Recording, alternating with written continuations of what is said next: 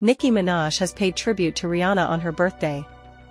Riri turned 36 on Tuesday, February 20th, and Nicki, who has collaborated with the Bajan singer on the songs Fly and Raining Men, didn't let the day pass without honoring her.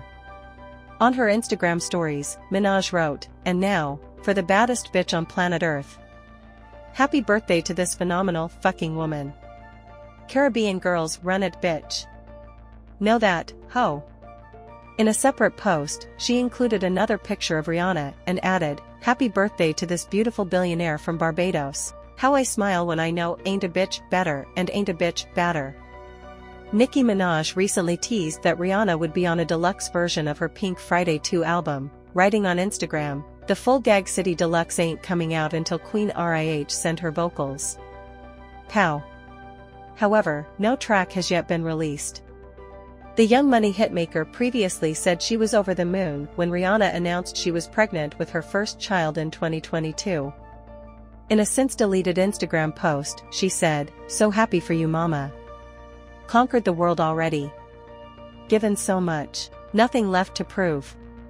You deserve your own little gift now. Different level of joy that money can't buy."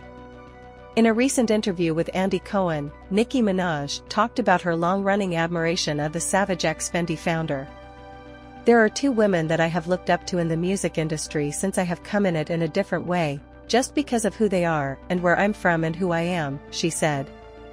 Of course, Bey and Rih.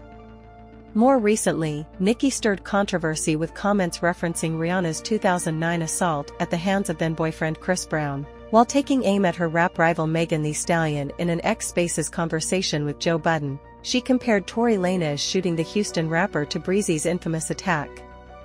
"Rihanna never would milk something like this," Nicki said. "You could tell she couldn't wait to get that part of her life, you could tell she couldn't wait to just try to move on with her life. And then people even bashed her for not dragging it out, not milking it, and she was just like, yo, I was mad young.